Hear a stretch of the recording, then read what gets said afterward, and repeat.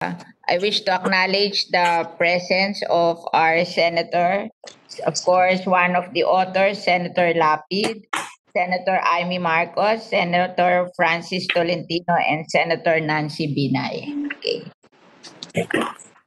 This is the uh, Senate hearing of the Committee on Agriculture, Food, and Agrarian Reform, joint with the Committee on Local Government, Science and Technology, and Finance. Uh, for the for the for Senate Bill 1741, entitled An Act Declaring the City of Davao as the Cacao and Chocolate Capital of the Philippines, introduced by yours truly, and Senate Bill 899, an act creating a Cacao Research and Development Center, authorizing the appropriations of funds therefore and for other purposes, introduced by Senator Lapid. Okay.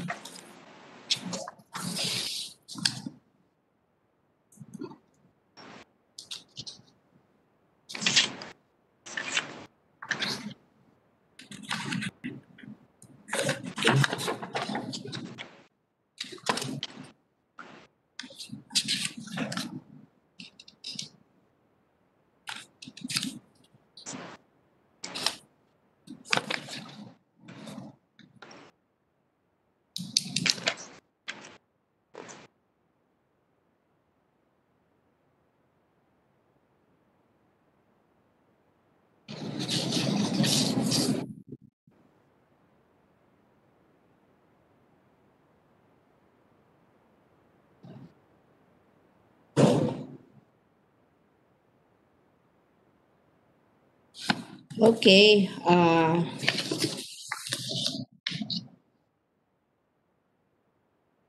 This is a public hearing held by the Committee on Agriculture and Food and Agrarian Reform and the other committee, Local Government, Science and Technology, and Finance. And our agenda is to declare the city Davao as the cacao and chocolate capital of the Philippines. Cacao has been part of Philippine history for several hundred years. Only recently has the country been reawakened as a potential origin for high quality cacao. Malagos Chocolate is one of the frontline brands of the Philippines in the international market, which is based in Davao. Launched in 2012, the brand has made a name and earning multiple awards from the Academy of Chocolate, International Chocolate Award, and Great Days, among others. In 2017, Malagos Chocolate Cacao Bean made it to the list of the best 50 beans in the world under the Cocoa Excellence Program. Another multi-awarded brand is Auro Chocolate, which takes pride for its bean to bar process since they have cacao beans that are fully traceable in planting communities in the Philippines. Its commitment to quality has earned it 23 international awards, including the Top 20 Best Cacao Beans Award, a first for the Philippines in the International Cacao Awards. The Philippines take pride in the use of high quality local ingredients from the cacao beans of Davao and the sugar of Bacolod molded into perfection. This just shows that the Philippines is among the countries in Asia seems to have a competitive advantage on cacao production given its strategic location and climatic condition. The cacao sector is projected to grow, driven primarily by its extensive appeal, popularity, and wide use in food and beverage industry. According to Euromonitor, increased demand for chocolate with perceived health benefits and more exotic flavors is expected in Western Europe and North America, which are the traditional chocolate consuming markets. Notably, Asia is expected to become the second largest consumer market for cacao based ingredient in the world after Western Europe. The Philippines, the city of Davao in particular, with more than 30 chocolate processors, and 6,000 cacao farmers planting 3,475 hectares of land is leading the country to produce quality chocolate that would be competitive worldwide and as a result boost the efficiency of farmers. Moreover, the Philippines and specifically Davao, the region on the island of Mindanao, is right in the cacao sweet spot in the middle of the cacao belt. Along with geographic location, there are several critical factors cacao needs to successfully grow. The right climate conditions, which consists of temperature, rainfall, humidity, light, and shade, the right soil conditions, and the right topography. Fortunately, the Philippines checks all of those boxes. The island nation is so well situated that it is possible to grow all three major types of cacao variety. Criollo, which is prized for its rarity, Forastero, the backbone of the cacao production around the world, and Trinitario, a hybrid of Criollo and Forastero. This bill that I authored seeks to recognize the city of Davao as the cacao and chocolate capital of the Philippines. This measure aims to garner additional support not only to maintain ano ba yan? And promote and protect ano ba yan? The cacao. Check. Why that's like that? Tawagan ko.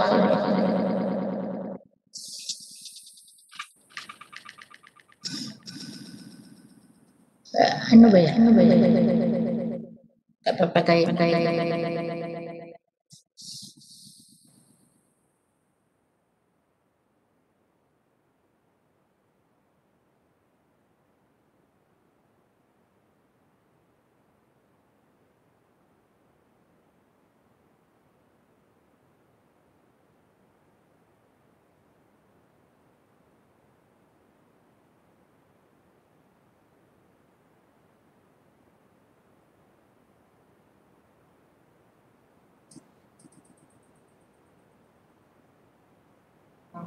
Sila yun.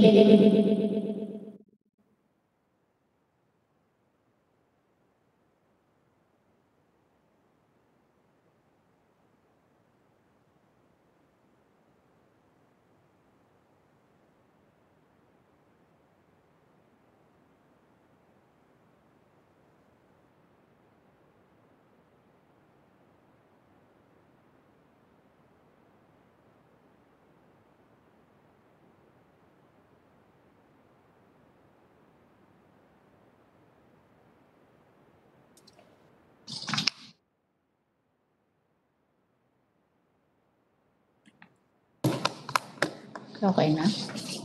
Buksan mo nga. Nag-e-echo pa. Okay na? Wala na. Okay. I'm sorry. We had a problem here. Anyway,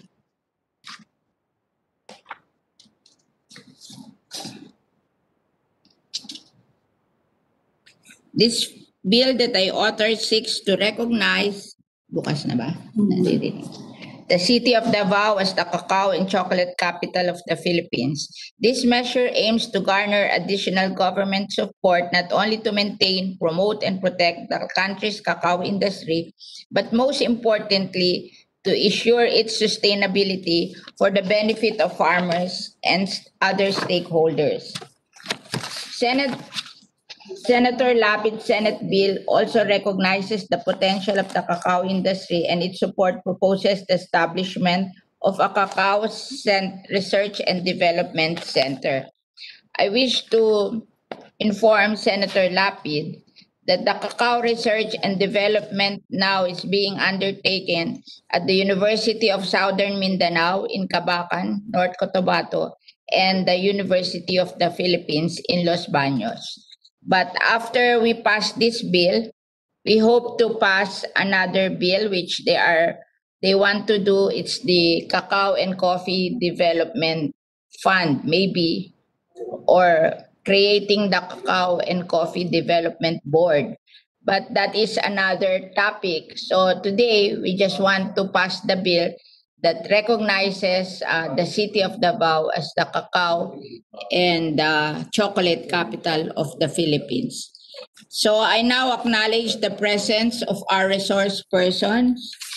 We have here the Undersecretary for High Value Crop of the Department of Agriculture, Yusek Evelyn Lavinia. Ano na naman?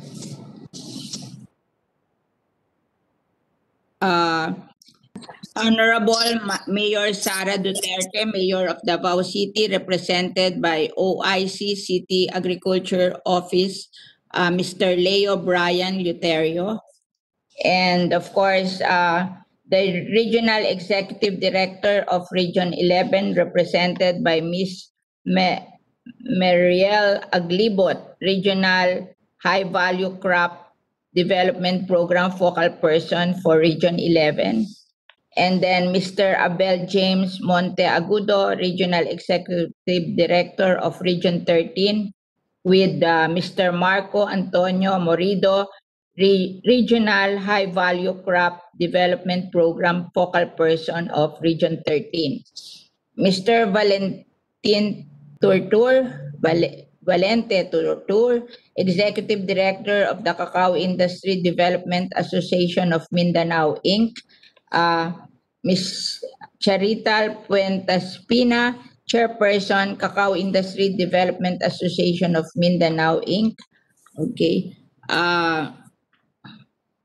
The Regional Operations Group of the Department of Trade and Industry, represented by Ms. Maria Teresa B. Magbanlag, Supervising Trade and Industry Development Specialist. Okay, and of course,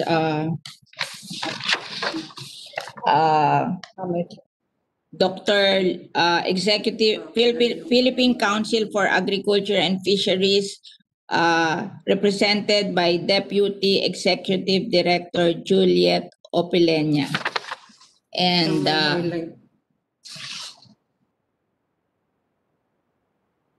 Ms. Josefina P. Flores, Sector Head, Policy and Systems, SB Corporation, and Ms. Janine Raquel Sigo, Managing Director of Auro Chocolate, and the Bureau of Plant Industry, represented by the Chief Crop Research and Production Support Division, Ms. Mary Ann Guerrero, and OIC Director of the Agribusiness and Marketing Assistance Service, Ramon C. Yedra. Okay. And no more. This is all. Okay.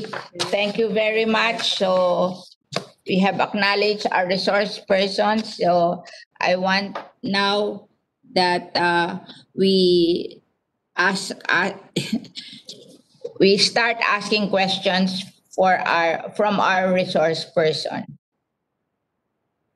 So can I acknowledge the senators who would want to ask questions? I want to have an additional acknowledgement. Regional Director of the High Value Crop Development Program of Mr. Hannibal Bayoang of Region 9, Supervising Trade and Industry Development Specialist, Ms. Maria Teresa Magbanlag, Sector Head Strategy, Policy and System, SB Corp, Ms. Josefina Flores, Managing Director, no, I have read her, Chief Crop Research and Production Support Division, Ms. Mary Ann Guerrero. Nabasa ko na to. Okay. So, can we hear now from our senator to ask the questions to our resource person? Sino Chair? Madam Chair? Yes. Senator Binay. Yes, Madam Chair. Baka meron ho din sa mga resource person na may presentation. Maybe they can proceed first. Okay. Are there presentation from our resource persons? Yes, I'm Undersecretary Secretary Evelyn Lavinia po of DA. May a presentation po. Okay, Secretary Yusek Lavinia is the head of the High Value Crop program of the Department of Agriculture. You can now go on with your presentation. Okay. May we have the slide, please? Thank you.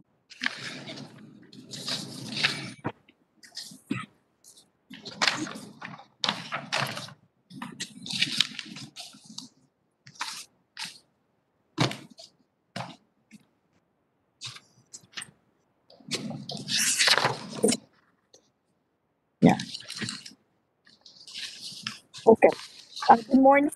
Good morning, Madam Chair, Senator Cynthia Villar, also the author of Bill 1741, and the other senators, Senator Manuel Lapid, also the author of Senate 899, Senator Amy Marcos, Senator Nancy Binay, Francis Tolentino, the representative of Mayor Sara O.I.C. Leo Luterio, stakeholders, and my colleagues in the Department of Agriculture.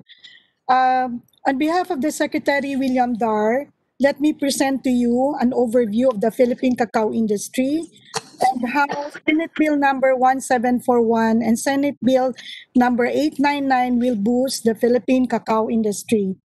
Cacao is one of the high value crops included in the enumeration of the high value crops under Section 85 of RA 7900 for the High Value Crops Development Act of 1995.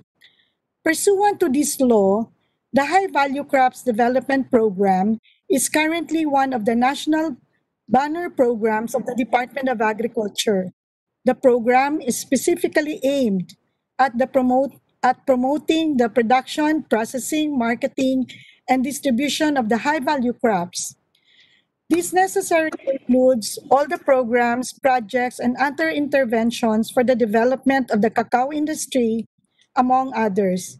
Cacao is also included as one of the priority agricultural commodities in the Philippine Development Plan of 2017-2022. The Philippines is well situated that it is within the growing belt. Davao is located at 7 degrees. Our country location made it possible to grow all the three major types of the cacao varieties. Pakibalik. The Criollo, the Criollo and the Trinitario. The Criollo is a Philippine heirloom variety and prized for its rarity. It only accounts about 5% of the world production of superior quality. While the Forastero, a variety on the other hand, is the backbone of the cacao production in the world and constitutes 80% of the world's supply. And the Trinitario also, it's hardier, high yield, purple color beans, and it is the bitter taste dito galing, no? Which is the polyphenols. 70%, and finally, the Trinitario variety is a hybrid of both the Criollo and the Forastero. And 70% of the Philippine production is the Trinitario. Cacao is also said to be self-pollinating, so we were saying 3 to 5 clones in a hectare. Next, please. We have about 9 varieties that is already NSIC registered. So as mentioned earlier, cacao is a high-value crops. It cannot be denied, however, that despite being considered as high-value crops and priority commodities, the full potential and growth of the industry are yet to be realized. Despite the limited budget, we at DA have been implementing programs towards the development of the Philippine cacao industry as follows. Following the 8 paradigm of Secretary Dar in the New Thinking for Agriculture, is to increase of area production, we provide certified planting materials for expansion. To increase yield and production, we provided farmers with fertilizers, not just for new trees, but to rehabilitate old and unproductive trees as well. We also have the capacity building to capacitate farmers with update technologies to produce and post-harvest. to mechanize cacao farmers and ease and processing, and we have been consistently providing machineries and equipment. To continuously improve production and marketing and post-harvest technology, research is being conducted through the Bureau of Agricultural Research. We do market matching of farmers with buyer through the support of of DA Agribusiness and Marketing Assistance Services.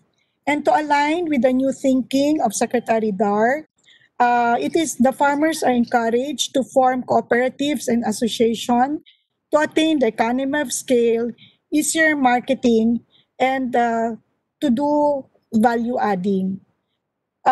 We also encourage them to do crop diversification for an add-on income. Next slide, please. The DA has been continuously supporting our cacao farmers to achieve the goal of a competitive and sustainable Philippine cacao industry. To achieve this, the government and the cacao stakeholder came together to craft the Philippine Cacao Industry Roadmap, which was signed on March 7, 2017, which is the 2017 to 2022 Philippine Cacao Industry Roadmap, signed by the President himself, President Rodrigo Roa Duterte, and what witnessed by the stakeholders. And this is with the Department of Trade and Industry and the Department of Agriculture. The roadmap provides the harmonized direction and strategies that are sure as a guide in the development and strengthening of the cacao industry. Specifically, the roadmap provided for the development direction and upscaling strategy such as increase in productivity level, expansion of production areas, moving up the cacao industry value chain, strengthening of the market presence through branding, and focus in the fine flavor beans market. With this, it is expected, supposedly, that by year 2022, the original was year 2020, at least 50 metric tons, 50 million cacao trees producing a 2 kilogram dried beans at equivalent per tree will to be planted. Kasi at present, we have only 0.5 to 1 kilogram. At least 100,000 metric tons production volume of quality cacao beans is achieved. At least 100 farmers are getting additional income of at least 130,000 per hectare, and additional export earning to at least 250 million would be realized. Next slide, please. Despite the intervention from the government, a number of challenges hampered the growth of the industry. While there has been an increase in area of production, the expected yield and volume of production were not realized.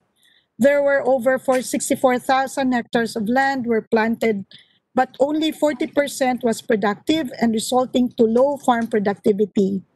Yield was only 1 kilogram per tree, in which we were aiming for 2 kilograms in the roadmap. This 50% below national, which is below the national target. Nothing less, yield and production are expected to increase since the cacao we have been higher harvest at the third year of each planting. The increase in the area of production can be attributed to the provision of the planting materials by the high-value crops of DA, DNR, and PCA. With PCA at present, they have a program now for intercropping of coffee and cacao to add on an income from the cocoa farmers. So this would also increase our production of our cacao. Next slide, please. You will see in the chart, next slide, you will see in the chart that the cacao production from 2016 to 2019 is dominated by the Davao region, consisting of almost 80% of the country's production. There is a steady increase in the production, and it is expected to increase for the upcoming years with the different interventions provided by the government and the private sector. Davao City, next please, has been consistently producing the highest volume of cacao in the entire country, as seen in here. And in 2019, it contributed about 27% of the national share, as seen on the slide. Next slide, please. The cacao production from 2016 to 2019 is dominated by the Davao region, consisting of almost 80%. Backslide, please. Almost 80% of the country's production. Nawala yung isang slide. A steady increase in the production and is expected to increase for the upcoming years and the different interventions provided by the government. So sana makikita sana natin yung different region, pero nawala yung isang slide eh. Naka-hide. And also, just like production, Davao region has the highest production area, almost having 64% of the total production area. 90% of the following production can be found in Mindanao.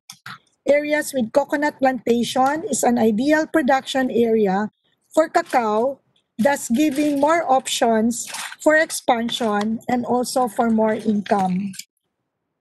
Davao region registered the highest yield of 0.61, while the Davao had a decline in yield from 2017 to 2019. This may attribute to the newly planted area in the region in which the trees cannot yet achieve the full production potential. Fertilization program of the high-value crops will also greatly help in the increase of the yield of the cacao. Of course, if there will be also an increase in budget. Next slide, please. Here. The DA, therefore, is one of the with the honorable sponsor of Senate Bill of Senator Villar of 1741, which aims to declare the city of Davao as the cacao and chocolate capital of the Philippines.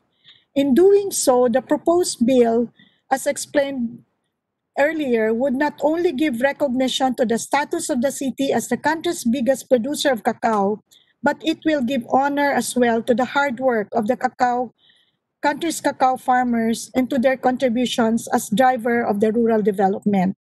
As a matter of fact, on September 7, 2020, DA recognized Davao City as the cacao capital of the Philippines. And let it be in history, Davao, it was Davao stakeholders who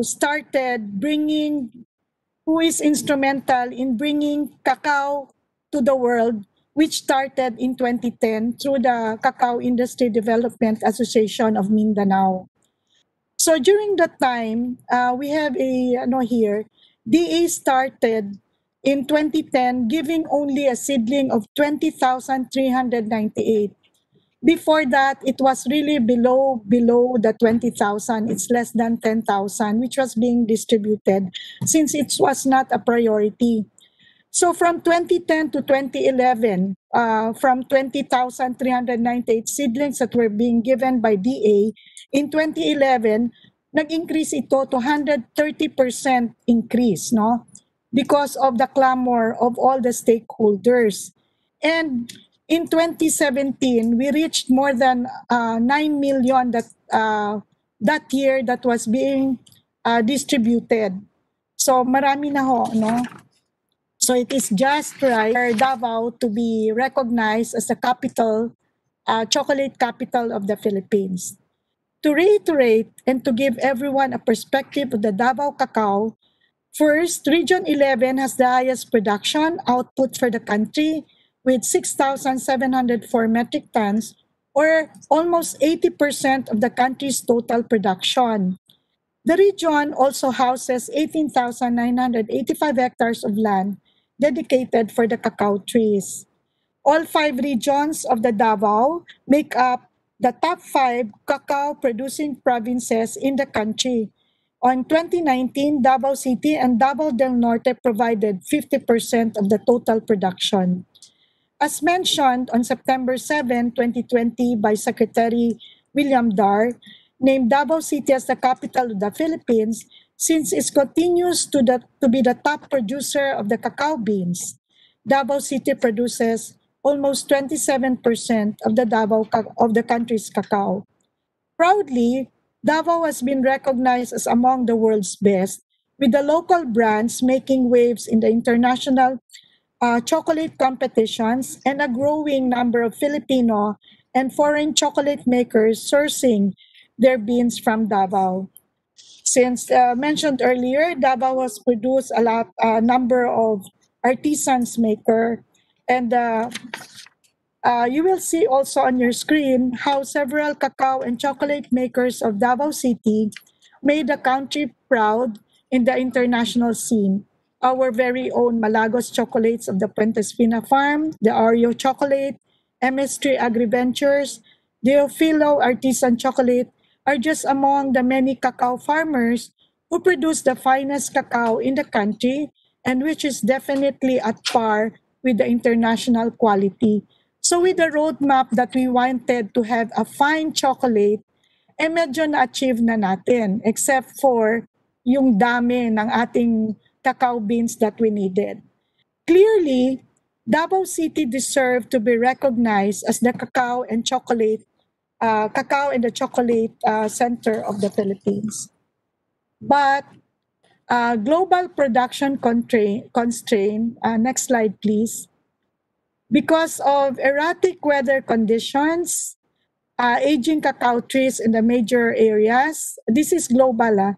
Social unrest and civil war, pests and diseases, competition with other plantation crops, low farm productivity due to the inadequate production inputs, and lack of access to financing and low investment in post-harvest and processing facilities.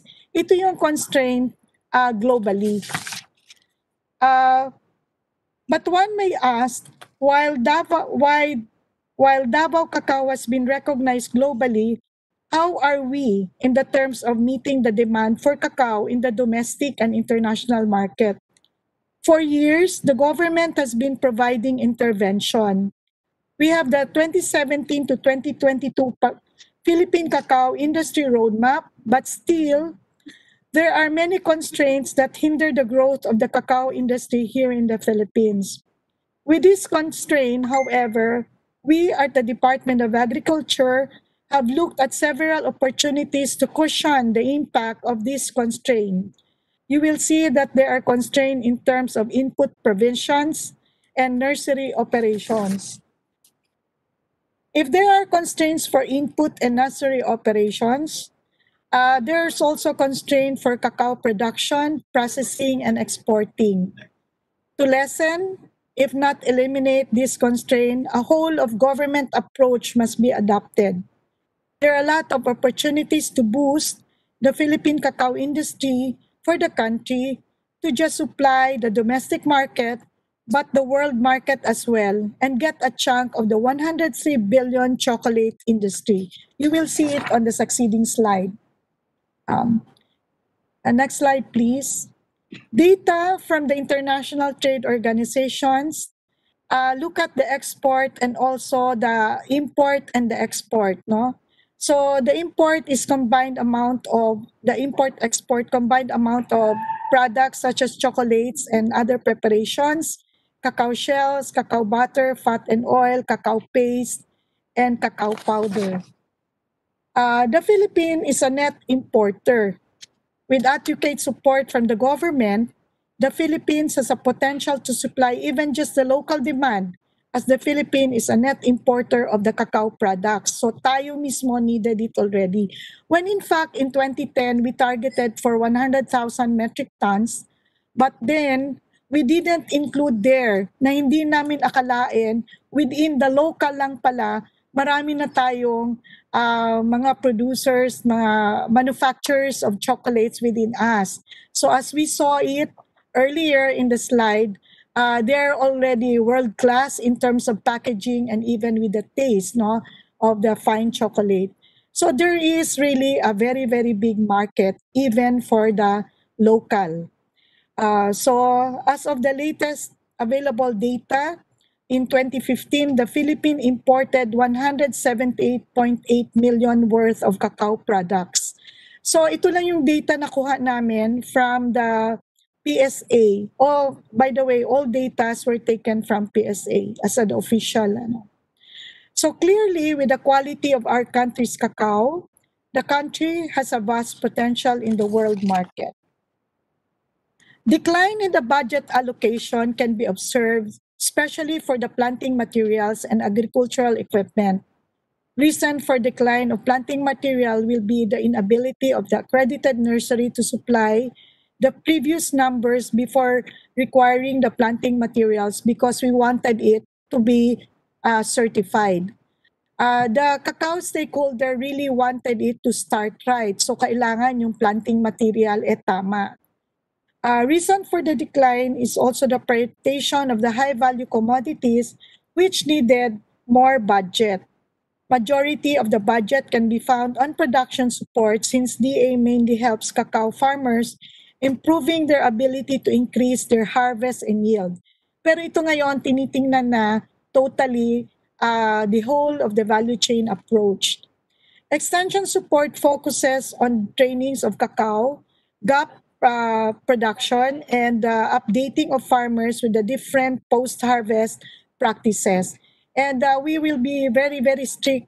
If we were doing a lot on the good agriculture practice, we will double already our efforts for the succeeding years.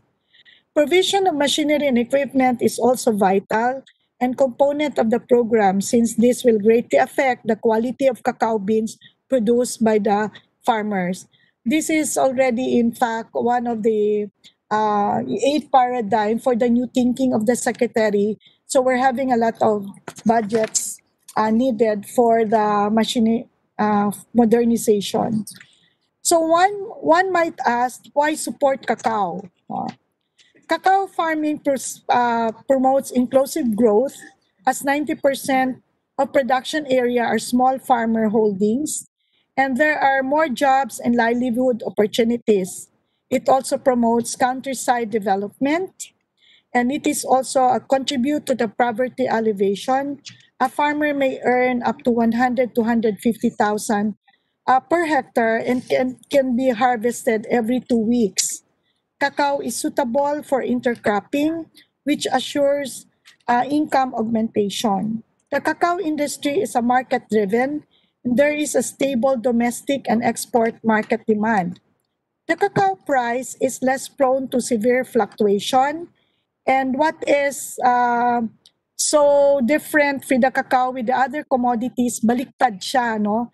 It doesn't follow the law and demand law, no?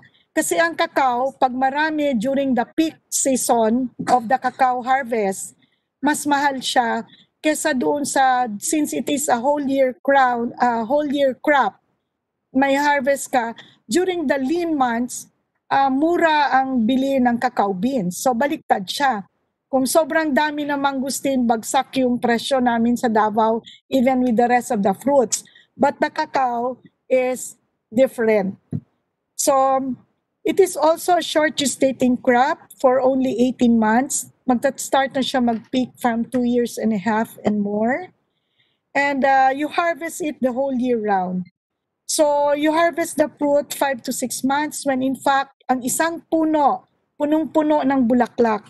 Kaya lang, some will be mahuhulog. Only about 40 will be left or more, a little bit, an estimate of. There is also a number of support programs from different government agencies, PLGU, LGU, DNR, NGP. For DA, we have the high value crops, the PRDP, the PCA Kaanib, the OST, DAR, DTI, Land Bank Cacao 100. So we all know the potential of the cacao industry, and while there are constraints and challenges that hamper the full growth of the cacao industry, there are nothing less opportunities that will support such growth. As such, the Department of Agriculture supports the Bill 899 as this bill will institutionalize the current program of DA on cacao and consequently reach the full marketable potential, not just domestically but go globally as well. The provision of the Senate bill are likewise aligned with the DA current program and projects for cacao To name a few, the DA through our office had been continuously supporting our cacao farmers through the provision of agricultural inputs, provisions, and establishment of roasting facilities and drying facilities. We also conduct a capacity building workshop and market linkages in coordination with the agribusiness, which is and marketing assistance services of the Department of Agriculture, which is in charge of marketing. When in fact, during the last Salon de Chocolate, it was the Department of Agriculture through its AMAS who provided for the payment, more or less about 2 million for the booth to be displayed during the uh, for the best cacao beans. These were all aimed at sustaining the yield and income for the farmers and improve productivity, enhance the capability and skills of the farmers. We are also in the process of developing and institutionalizing the Cacao Excellence Program. Ito na ho yung ating part yung Salon de Chocolate. As mentioned, the Philippine cacao had been competing with the world. Our cacao is the world class. With the support of this proposed law, yung dalawang law, we shall reach the full production potential of the cacao. This will surely increase the farmer's income. As to the specific provision of the bill, while we support the establishment of the research center, we suggest that the cacao centers of excellence be established instead in the major cacao producing region and in areas suitable for cacao production. It shall function, for example, as follows: to organize systematic program to improve cacao production, including the development of effective production and post-production system to produce fine cacao. It will also serve as cacao farmer resource center for cacao production from farm to market and from bean to bar, to include best practices aligned with the world standards in the cacao value and supply chain. It will serve as the product development hub for value-added cacao and cacao byproducts as a result of continuous research and development. The center shall also serve as the central site for networking and training and develop capacity building programs and initiatives for cacao farmers and other stakeholders in the cacao value chain, such are other functions stated in Bill number 899.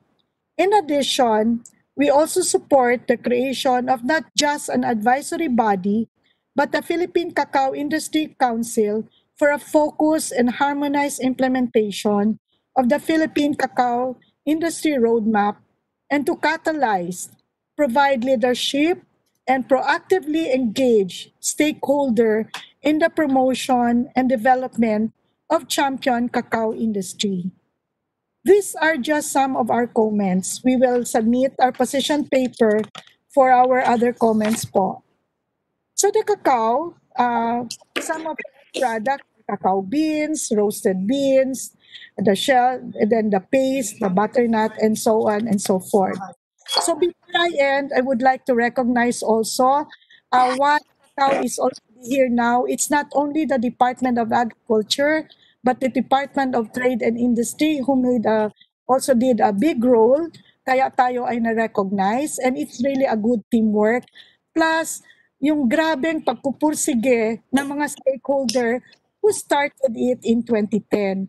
And thank you very much for all the senators present and to the two authors of the two bills, Senator Villar and also Senator Lapid, for the bill that would really put cacao and put a mark, additional mark, no, at in the world. Thank you very much po. Madam Chair. Madam Chair, si Amy po. I just want, Senator Amy, I just want to acknowledge additional resource person and senator, okay?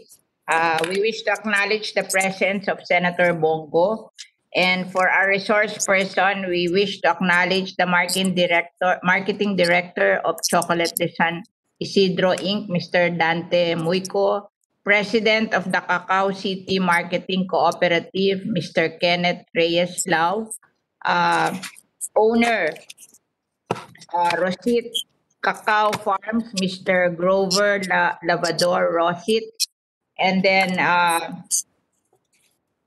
Executive Director of the Philippine Council for Agriculture and Fisheries, Dr. Lisa G. Batad, Regional Director, Rural Agro-Industrial Partnership for Inclusive Development and Growth, Director Edwin Banquerigo, and the owner of Malagos Chocolate, Mr. Rex Fuentes Pina.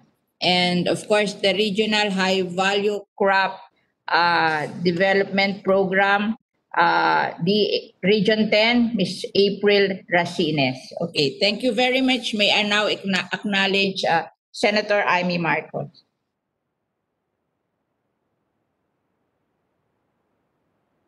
Amy, we cannot hear you. Sorry. Thank you very much to our distinguished author, as well as our chairwoman for agriculture, and also Senator Lapid, the other author, as well as my colleagues. Unfortunately, before listening to the other resource persons, I unfortunately have two bills pending in another committee as well as another finance committee hearing. So I would just like to clarify, unang-una, ano yung functions ng CRDC? Kasi alam natin na yung DA meron ng bar at saka may high value crops ni Yusek Levinia. At the same time, DOST also has a Philippine Council for Research in Agriculture, yung PICAN RRD. Tapos, gusto ko rin tanungin, nabanggit doon sa umpisa sa powers and functions of CRDC, yung NEDA. Is NEDA going to be a member of the advisory board?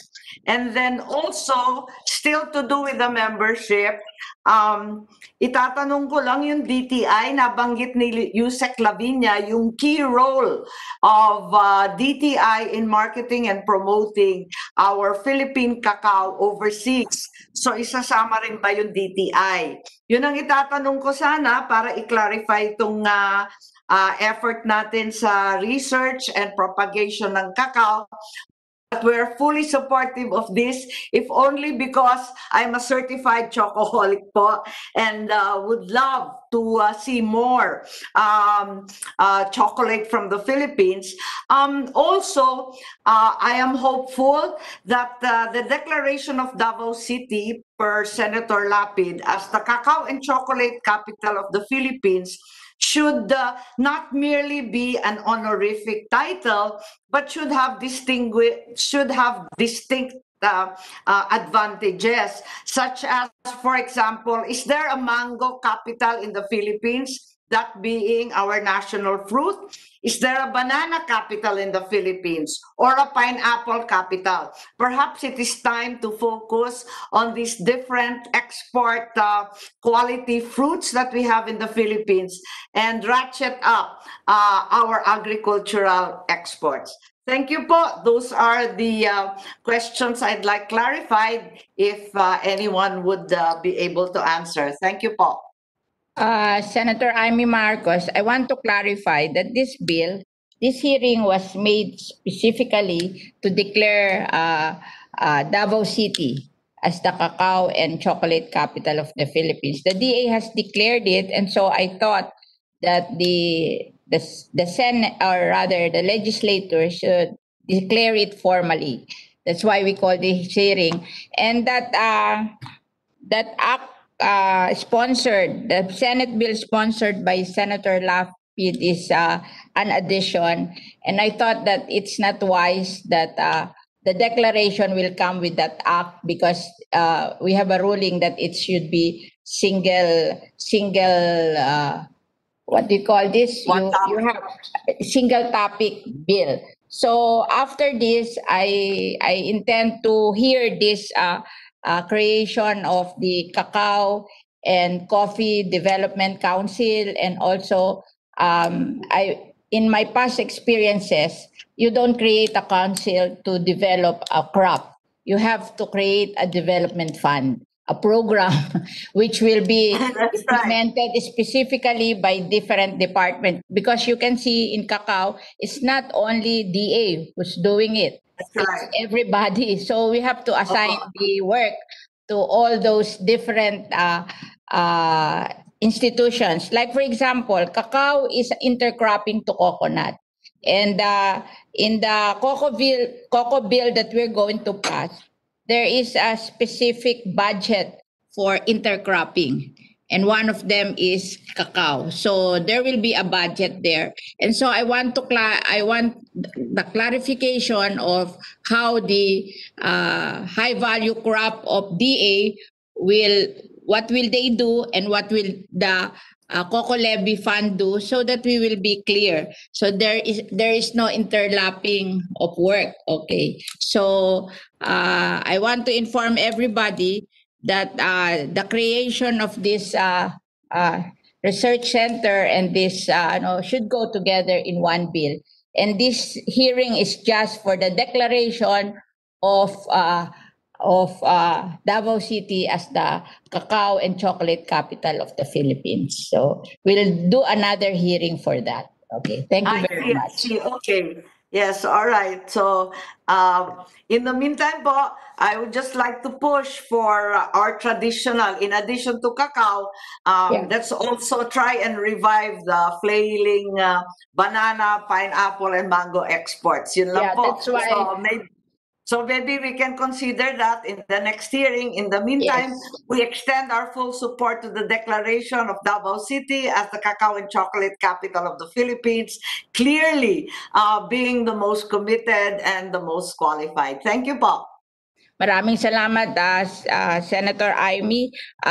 In fact, one of the questions I will ask the high-value crop, what are the leading high-value crops in the Philippines? So we will have knowledge. Kasi ang dami-daming high-value crop, but dapat alam natin yung the first 6 man lang. Oo, para we can, yun naman ang magandang policy na you concentrate on the bigger ones, para mabigyan ng more opportunities yung bigger ones. And I think you're right that it's mango, it's banana, and Pineapple coffee, pineapple. Maybe we'll choose the first 6. And then I was also going to say that the export potential of each is very important, and I'd Yes. like to posit that in fact the only exported vegetable is being planted in Ilocos Norte, the shallots po, yung lasuna. So yung purple onions na talagang ginagamit sa Southeast Asian and Italian cooking. So we should focus on these export quality crops that we have, and we support the effort of our chairwoman. Thank you. Thank you very much. I would like to acknowledge any resource person who will like to make a presentation, or any senator who would want to ask Madam Chair, questions. Madam Chair. Yes, Senator Francis. Yes, Okay. yes. I am in full support of the twin bills, especially the move to make Davao City a cacao capital. I think specifically it refers to Barangay Talandang, and they endeavor to have more than 1,000 hectares. I've been saying this, modesty aside, Madam Chair, since 2016, when Malaysia launched their first chocolate product without having a single cacao plant. And I would like to ask our resource persons just 2 questions probably to help expedite this discussion. Ilan po So yung please acknowledge whom do you want to ask, kasi there are many resource persons kahit here. sino po, ma'am? Maybe Ilan po talaga yung nakakarating sa ibang bansa na produktong kakao ng Pilipinas na hindi natin alam? Kasi kanina ang diniscuss nyo, mag-i-import tayo ng mga beans. No. Hindi rin na pag-usapan, may tax yan. Dapat siguro i-propose nyo rin na bawasan man lang yung tax for the next 5 years, o kahit walang tax muna habang nag-i-import tayo ng mga quality beans sa ibang bansa. Pangalawa, ito na nga yung unang tanong ko, ilan po yung pailalim na cacao products natin na galing sa Mindanao nakakarating ng Malaysia o Indonesia na hindi natin alam. Kasi ang alam ko, galing sa atin din sa Cotabato, North Cotabato, yung ilang produktong cacao na nakakarating sa Malaysia. May records po ba kayo doon? Yun lang po, Madam Chair, and I'm in. I will ask the high value crop to answer that. But first of all, I want to make a manifestation that the total demand of cacao in the Philippines is 50,000 metric tons. And as presented by the high value crop, they only produce 8,400 metric tons. So maybe ang ano is to round it off 8,500 metric tons. So we are producing only 8.5%, or rather 17% of our cacao demand in the Philippines. We are importing 17 minus 33, rather 73% of our cacao demand. We are not producing enough for the Philippines. And if ever we are exporting because they are in demand. But really, our production is not even enough to cover our local demand. We are importing our chocolate from other countries. That's why it's so sad that although they said that 80% comes from the Davao region and 10% from the whole of Mindanao. So 10% lang ang Visayas and Luzon. So it's really pathetic. And that's why you asked the question from the high value crop program ng DA. Yusek Labinya. Yusek, meron din kaming konting cacao sa Alfonso Cavite, mga ginagawang tableya at meron din. Yeah, but very small relative to the whole thing. Kasi ang buong Luzon and Visayas, kung 90% ang Mindanao, 10% lang tayo. Oo. Yusek, you can answer. But again, Madam Chair, I'm in full support of that Twin Measures. Saying this since 2016. Maraming salamat po, Madam Chair. Yusek Labinya. Sir, we don't have that data exactly, but may we request the Department of Trade and Industry po? Or Val, do you have the data on that? I'm sorry. Yeah. Naka-off. Yeah, it's for export po. Yes. Yeah. Very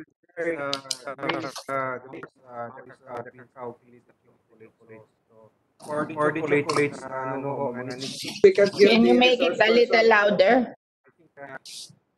Sorry. It's Mr. Turtur. He is from the private sector. How come the private sector knows and the government doesn't know? So we only have the data of us for the net importer from 2015 only, which is yung chocolates, which is about a total from chocolate bean, cocoa butter, and cacao butter of about 21,102,000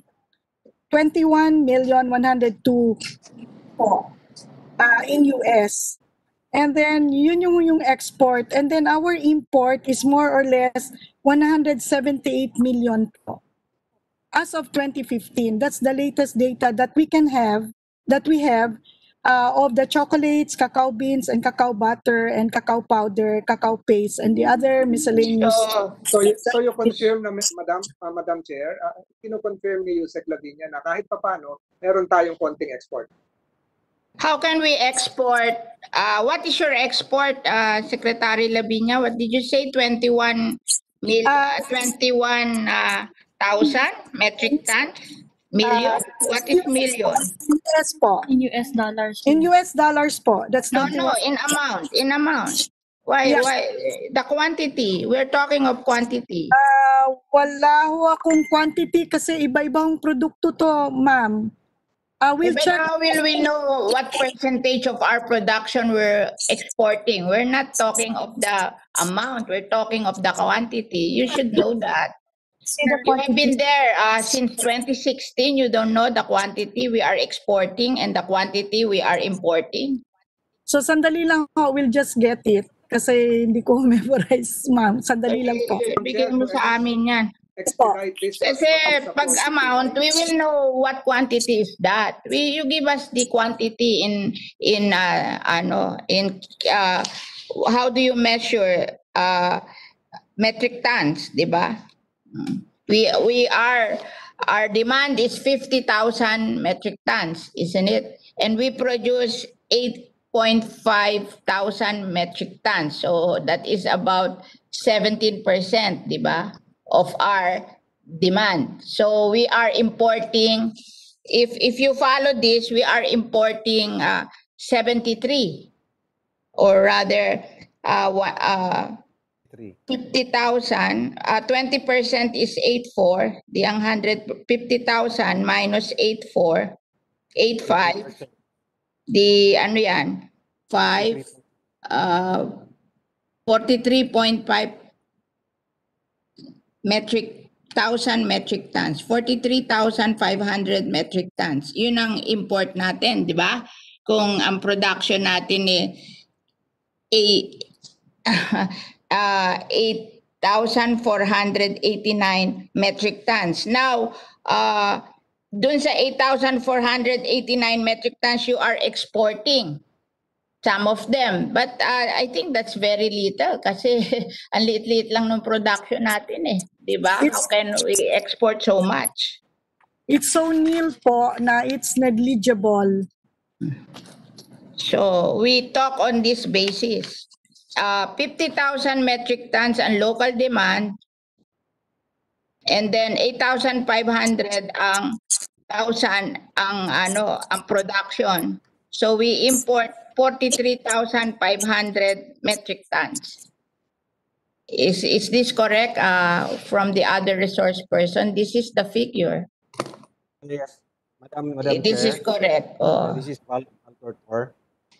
Yes, as Mr. Can I just, Tutor. add some information? Yes. Can Actually, you that's make true your the total requirement? you can make it louder because we cannot hear you. Yeah, Make it louder because we cannot hear you. yeah. Can you hear? Can you hear me now? Yeah, it's better. It's better. Okay. Okay. Local Actually, production. that's true that the total requirement for Philippines cacao and cocoa preparation is 50,000 metric tons. And according to PSA, our total production right now is something like 8,500 metric tons. But based on industry estimate, actually we're already something like 11,000 metric tons. So Metric tons in a year. So that's why still we are short of around 40,000 metric tons. Madam Chair. yes. Confirm ko lang yung sinabi ni Yusek kanina. Paano tayo naka-export ng kahit maliit na porsyento? Baka merong hindi na cover ng datos nila. Baka merong naglalabas po na hindi natin alam. I think the export would be the award-winning chocolates from Davao. But because we have a brand, we're winning in Paris and in other places in Europe. That's why we have a demand for our product. But I think that's little value lang yun. Hindi malaki. Kasi wala naman tayo masyadong i-export kasi maliit lang ang production natin. We're just producing 17% of our local demand, di ba? 17%. Oo. And the rest are imported. So maybe they have export in Davao, the processed chocolate, because they are winning awards, so they are in demand. But in the context of the whole production, that's small. I don't know. Mr. Tutor, can you say how much is that in terms of metric tons, the export? Actually, that's true. It's just a small How amount. small? How small? Yeah, too small. And we can identify, I know Malagos Garden is exporting chocolates, Oro Chocolates is exporting also, but that's a very small amount. What we're exporting right now is actually the dried beans, the fermented beans. So this is something like 3,000 metric tons every year. So the raw materials, Year. Madam Chair, sinasabi niya.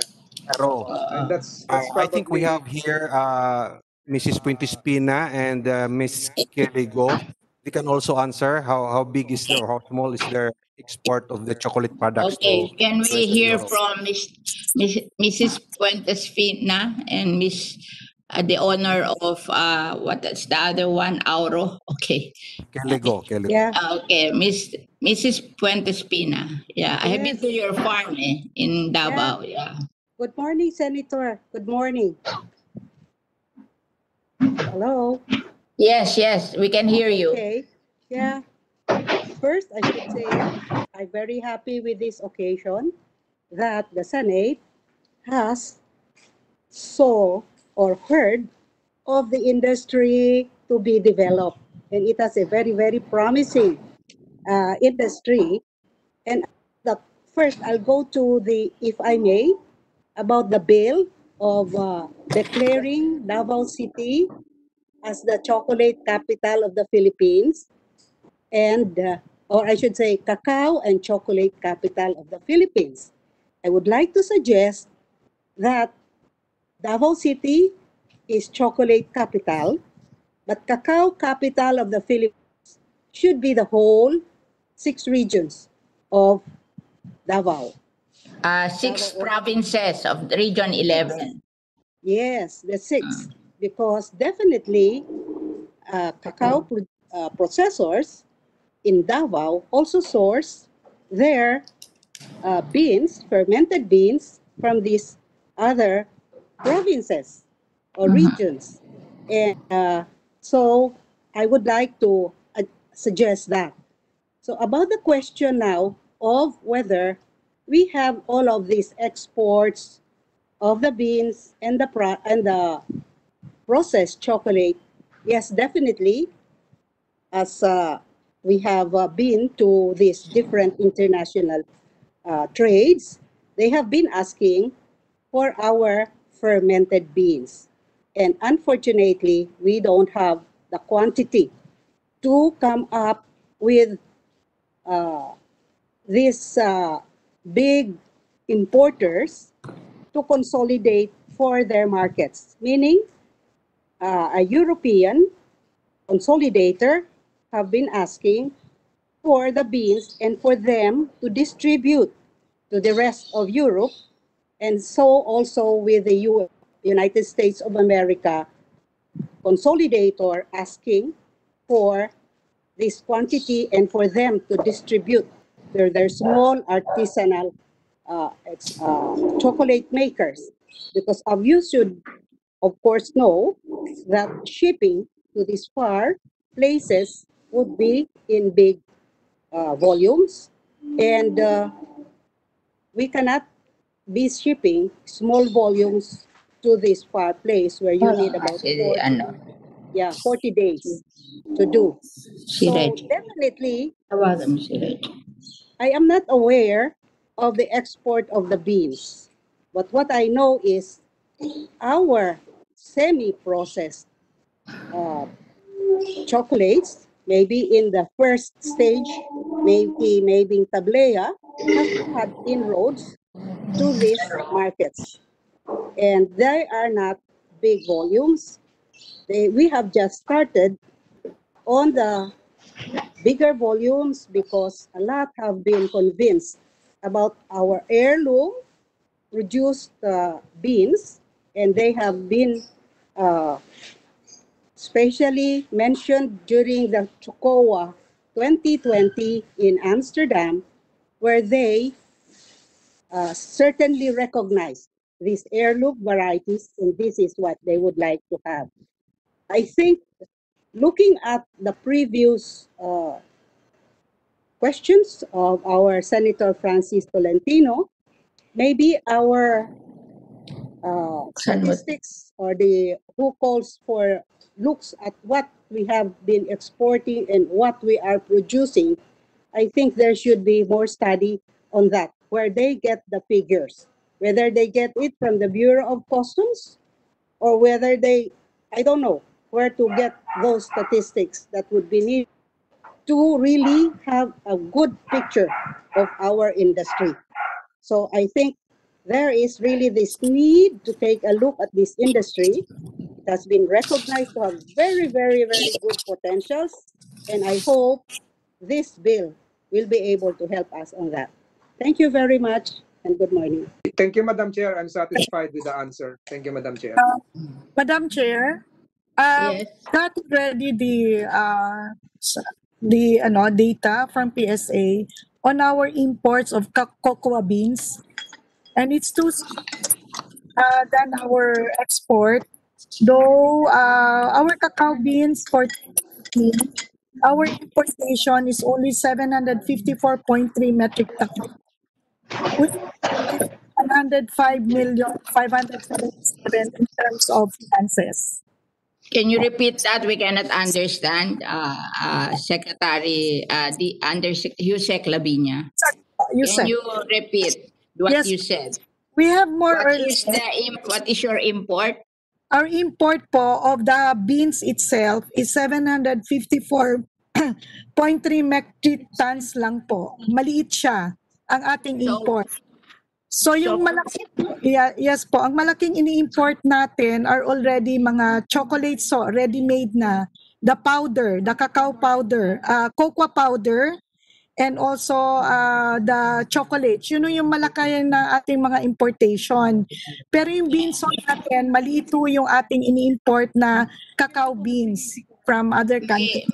May you Opo. make a report to the committee on this importation, what is their classification, so that we can balance, because we're looking for 43,500 metric tons. So I want to know in what form are we importing the 43,500 metric tons of cacao?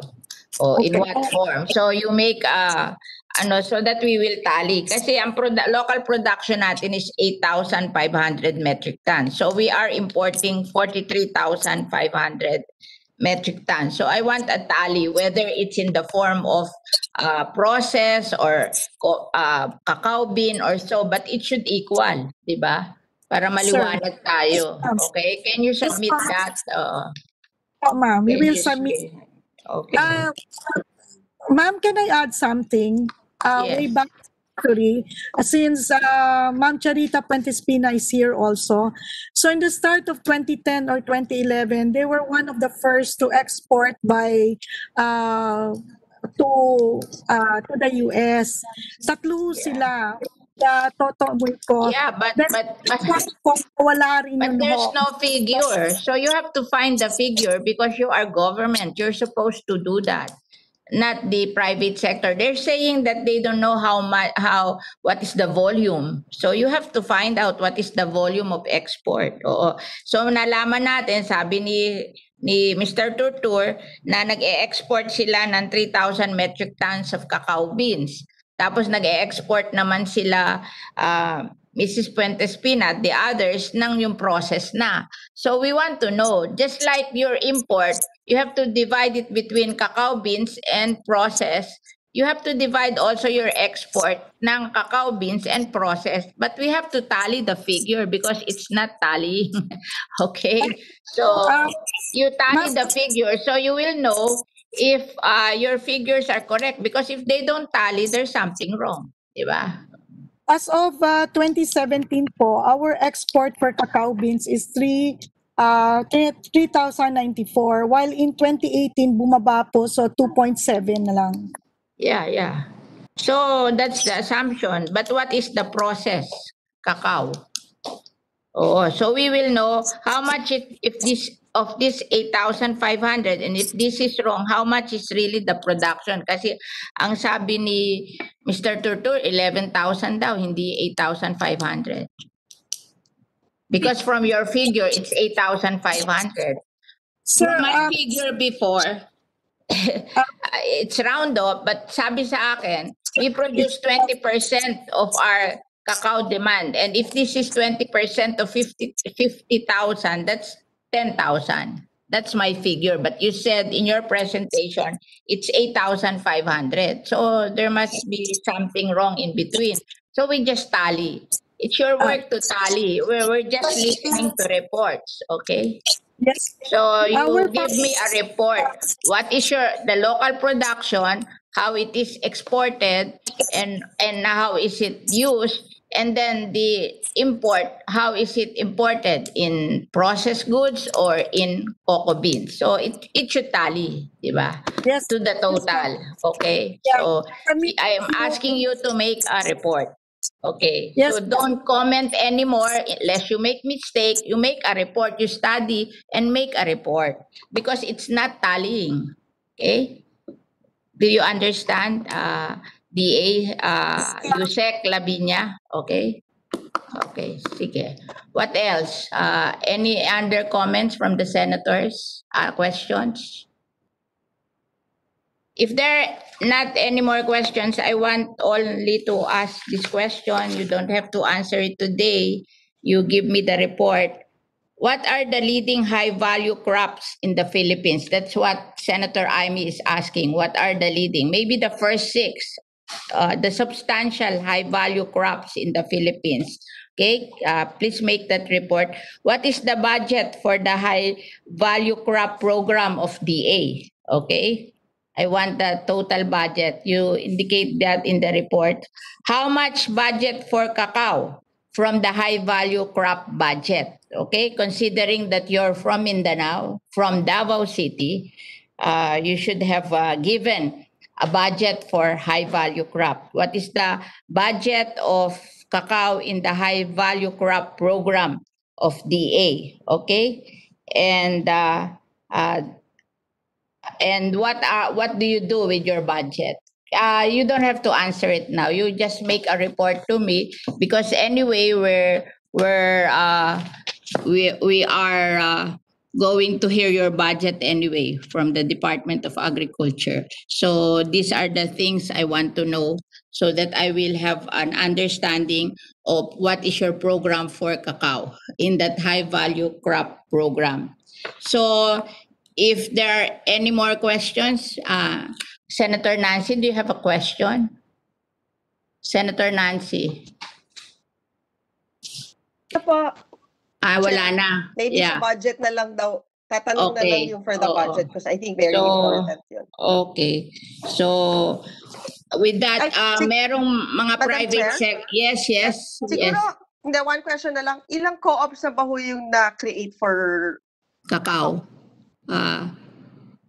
Do you have an answer, Secretary Lavinia? And Yusek Lavinia? Do you have an answer? Ang naandito ngayon, iisa yung nag-attend. Merong isang co-op dito na nag-attend. Maybe they know. Ang naandito na co-op is saan ba yun? Merong co-op dito na nag-attend.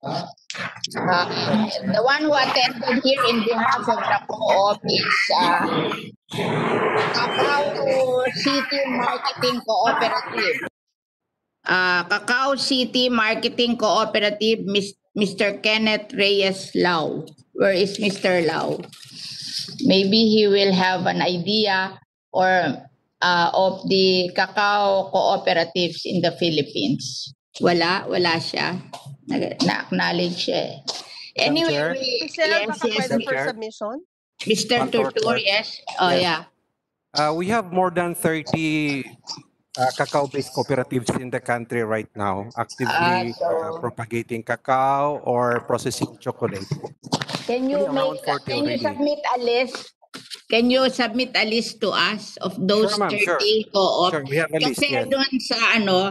doon sa Coco Levy bill na ipinasa namin, mamimigay sila ng equipment. And the first priority would be the co-op. Pag walang co-op sa bayan, then it will go to LGU. Kasi we have identified 68 coconut producing provinces in the Philippines, and lahat ang cacao is intercropping to coconut. So kung kasali do sa mga equipment na ipamimigay would be processing equipment, and it will be directed to the co-op. Pag wala lang co-op at saka ibibigay sa LGU, but priority will be the co-op. So please give me the list of chocolate cacao co-op in the Philippines. And so with Yusek Lavinia, give me a list of all the co-ops of the high value crops in the Philippines. Kasi kasama din dun sa intercropping sa coconut ang coffee. Okay. So we have about 180 po for cacao co-ops that are being supported by the Department of O Agriculture. kami set 30 lang. Yun lang accredited sa kanila ang 30. 180 ka. You can Associations Tur said 30. Sabi mo 180. So this is the one accredited which is supported by the Department of Agriculture po. cacao lang tong 180. Cacao All. ano kasi yung iba ho kasi hindi lang cacao yung tanim nila but they have Kaya nga. So kanya sabi niya 30 yung cacao producing co-op. Ikaw 180, I think lahat ng high value crop co-op. So hindi lang cacao kasi may coffee pa, may banana pa, may ano pa, 'di ba? You just give me a list. Oo. And describe what crop is that co-op producing, ha? Mr. Turtur, you give me the cacao co-op. Mr. Turtur?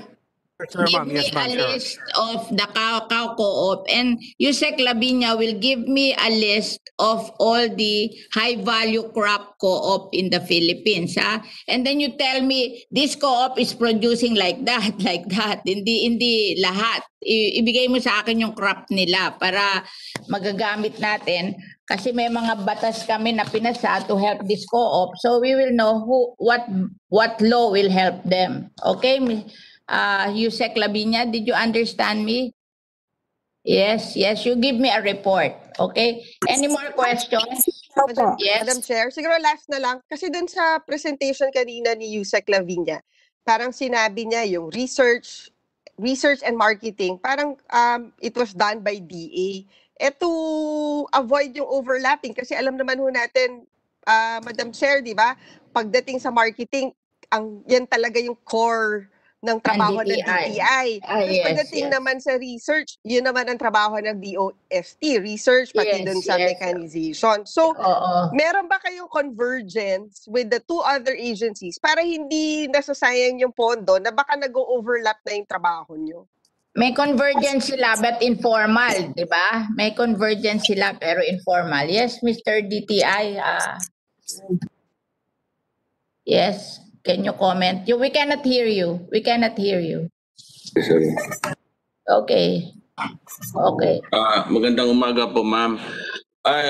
Yung convergence po natin is through the Philippine National Cacao Council, which is being chaired by the DA and co-chaired by the private sector.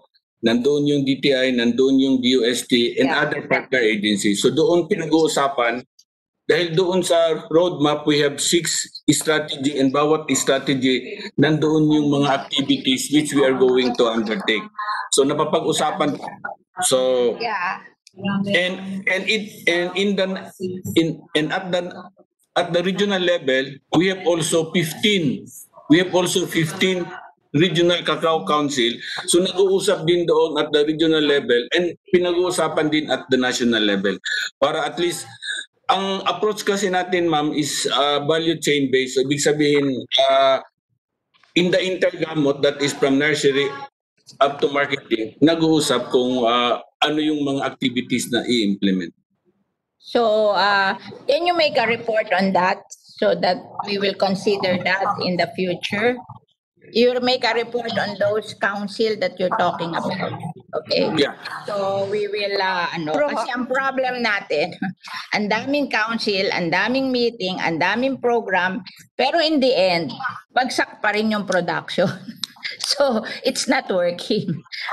Kasi nung ako unang mag-hear nitong cacao, when I read about cacao in 2016, it's 10,000 metric tons out of the 50,000 are being produced in the Philippines. Ngayon, parang ganun pa rin. So, we are not, after how many years? 4 years? We are not improving. So maybe there's something wrong with the system. Baka puro meeting, puro ganon, pero wala talagang actual program. So you just submit to me what you are doing And then so I can read all of them and then make a strategy on how we will do it in the future.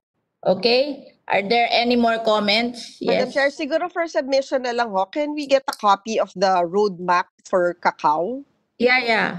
We will ask you, Sec Lavinia, to submit what is that the roadmap, what you you reported. Okay, so Send you give all the senators a copy of that, oo, para magbasa uli sila kasi minsan pag binasa mo dito sa Zoom nalilimutan mo you have to review. Okay, please give all the senators a copy of your roadmap.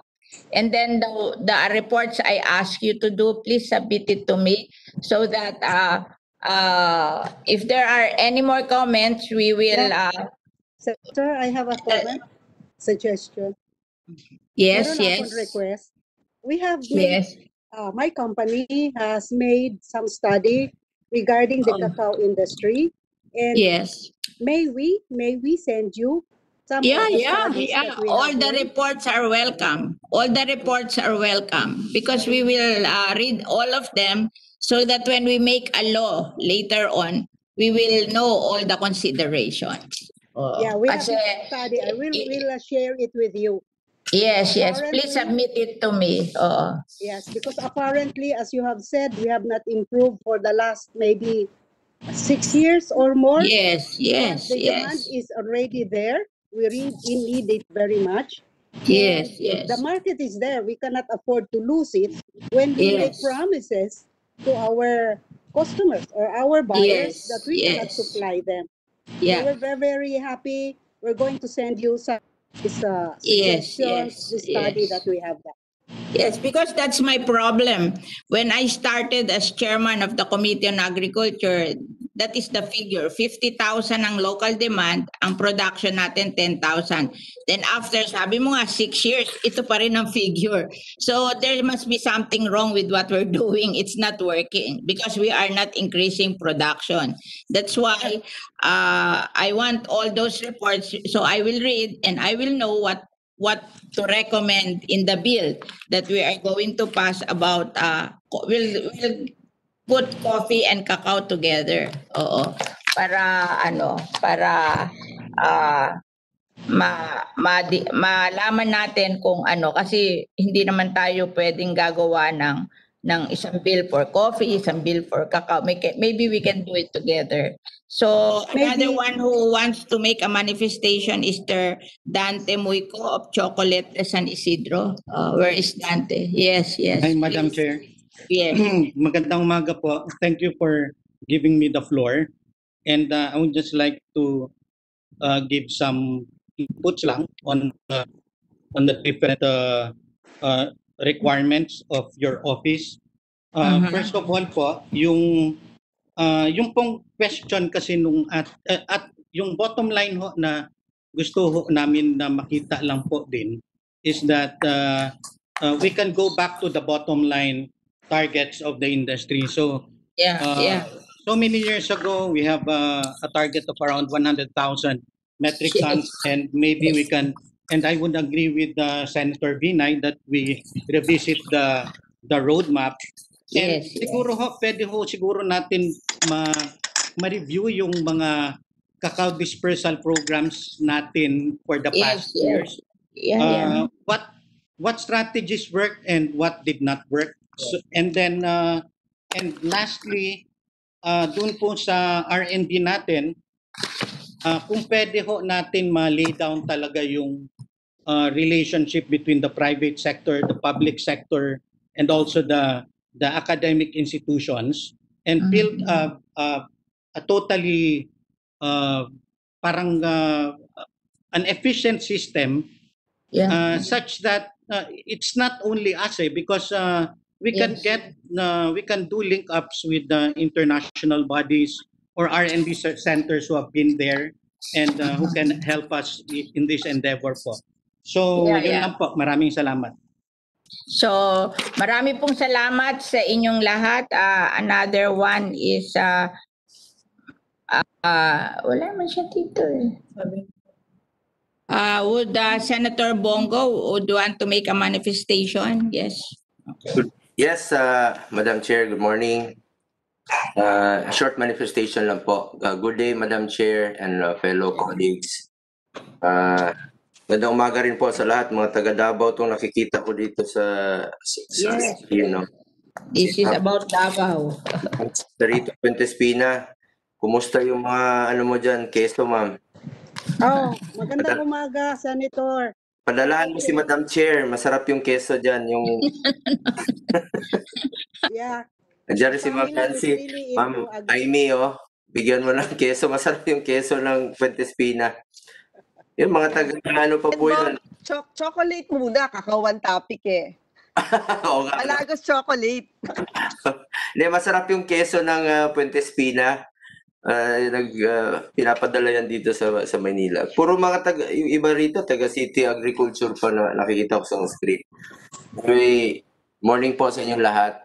I'm here to express my support for the two bills which are on the agenda for today's hearing. I laud the distinguished Madam Chair for hearing the said bills which are vital to the Philippine cacao industry.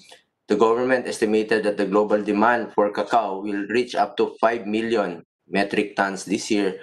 Our country's local supply is around 15,000 metric tons, while our consumption is 50,000 metric tons annually. Thus, it's an opportune time for our country to enhance the cacao industry as there is an increase in the global demand for cacao. Further, we should take advantage of this rise for it will help generate jobs for our unemployed countrymen. Madam Chair, as a Davaoenyo, I'm very proud that under your proposed measure, Davao City will be declared as the cacao and chocolate capital of the Philippines. Nauna po ang Davao City when it comes to cacao production sa buong Davao region with 2,289 metric tons produced last year. Dahil po yan sa ating mga masisipag na cacao farmers. Nagpunta rin po si Secretary William Dar kamakailan lang po at i-recognize ang Davao City as the cacao capital of the Philippines dahil ang top producer ng cacao. Davao region's combined cacao production comprises 78.96% of the country's total production of 8,488.60 metric tons last year. Hindi lang po sa production ng cacao ng unang Davao City, marami rin pong nakamit na awards ng ating mga cacao producers from Davao mula sa iba't ibang award-giving bodies sa buong mundo. Highly sought po ang chocolate makers from highly sought after ang ng chocolate makers from the US, Japan, and Europe ang ating mga cacao beans. Madam Chair, I am beaming with pride over this accolades received by our very own Filipino farmers. Nakaka-proud maging Davaoenyo at Filipino. Maganda rin po ang panukalang batas na lagda ni Senator Lapid. The creation of Cacao Research and Development Center will be very helpful in educating and training our farmers. It will also further help create and strengthen linkages with international organizations and other cacao development centers in other countries. With this specialized center for cacao research and development, magkakaroon po ng isang ahensya na nakatutok sa concerns ng mga farmers natin sa cacao industry. At maalala ko po, nung mayor pa si Pangulong Duterte, ay pupunta po siya sa bukid, no? At para na namimigay rin po ng mga, para magtanim sila ng cacao. Panahon pa yon ng DA Undersecretary pa yung ating Secretary ng Tourism na si Secretary Berna. So parati ko na pong naririnig ang cacao industry sa Davao at full support po ang ating mahal na Pangulo dito. For these reasons, I fully support the proposed measures which will for the benefit of our cacao industry, makapagbigay po ito ng tulong sa ating mga farmers at mapaunlad nito ang ating booming na cacao industry. Pangarap ko na maging one of the top producers of quality cacao ang Pilipinas. We should take advantage of the fact that the global demand for cacao is increasing annually. It is an underserved commodity. I urge the Department of Agriculture to make good on its promise to produce 100,000 metric tons of cacao by 2022, which will position the Philippines as a regional key player in the cacao industry. Finally, I express my intent to be a co-author of the proposed bills. Maraming salamat, Madam Chair. Senator Bongo, and we accept all your uh, uh, suggestions, and also we will make you co-author of the bill. So wala na ba bung magtatanong? This is what I want to do. I will adjourn the consideration of Senate bill that will make Cacao, that will make Chair? Davao that, Madam yes, Chair? yes. Meron na Yes. ba tayong guest from the OST? Meron ba? Meron ba? Is there anyone from the OST? Anyway, we will have another hearing for the Cacao development. I will just adjourn the consideration of the bill that makes Davao City the cacao chocolate capital of the Philippines, and then we will schedule another hearing for the bill of Senator Lapi that we will make a cacao development program. Oo, that is another bill kasi that will entail a lot of studies and a lot of consultation. So we will make the bill very applicable kasi ang problema natin, pag gumawa tayo ng bill na hindi maayos, hindi naman nag-i-increase ang production. So we have to make a bill that will really see to it na yung demand for cacao na 50,000 metric tons ma-meet ng ating local producer para hindi na tayo mag-i-import, and at the same time we can share in the booming chocolate industry in the world, the cacao industry in the world, and maybe we can export. So we want to make a plan that is more that will increase the production of cacao in the Philippines. But in the meantime, I will adjourn the consideration of Davao City being the cacao capital of the Philippines, and then I will call another hearing for the different topic of making a cacao development plan that is more effective so that we can increase the cacao production in the Philippines. Will that be all right with you? Okay. So thank you very much for coming Yes. today, and we hope to see you again when we discuss again cacao in our development bill that we will do in the future. Marami pong salamat. Okay. Thank you. Thank you. Thank you po.